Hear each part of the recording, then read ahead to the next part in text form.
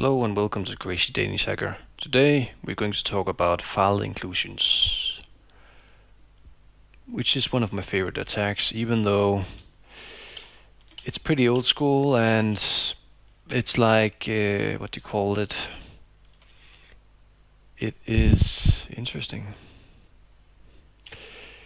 It's basically almost non-existent today, so I miss it quite a bit because it's so rare that I see it these days, and it was quite a fun attack. So what you can do is that in some cases you can read files, in some cases you can execute files as PHP. It all depends, but there are many ways to exploit this type of bug, and it's really cool. So let's see if we can read files. So we can read files, that's nice. And we don't have to add a null byte afterwards. You know, it may require, for example, that it's php.php. In that case, we would just enter null byte. But yeah, it's we don't have to do that in that case. This case, that's good. So we'll just go back. That's fine. So in this case, there are two ways to exploit this kind of bug. One of them is file uploads.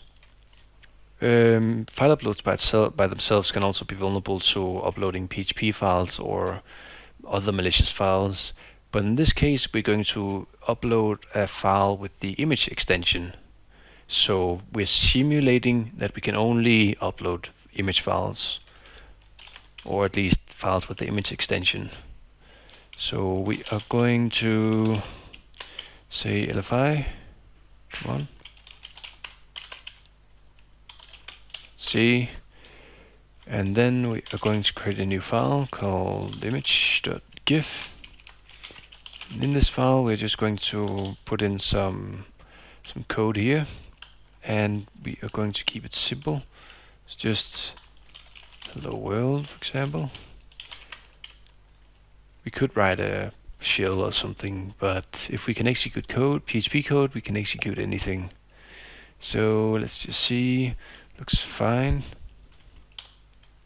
In case it also checked if it was actually an image inside, we could encode our backdoor or PHP code into the image itself and make it almost impossible to remove, but that's a topic for another video. Anyway, we have a file with the image extension. We will upload that. Root, let's see, where is it? LFI, image, upload. It has been uploaded to this directory. So if we go here, you can see it's not a valid image, but it was uploaded. View source, and well, I know it's working because it is. So if we get it inside this one here, let's see. Why is it? There we go. Silly burp. There we go.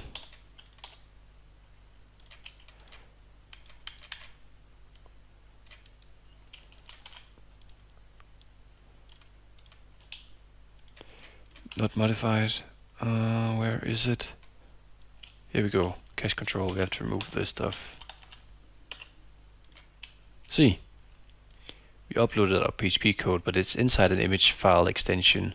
So that means that we can't execute it as PHP, except if we include it into this page, if it's executing files as PHP. So what we will do is that we will see its vulnerabilities.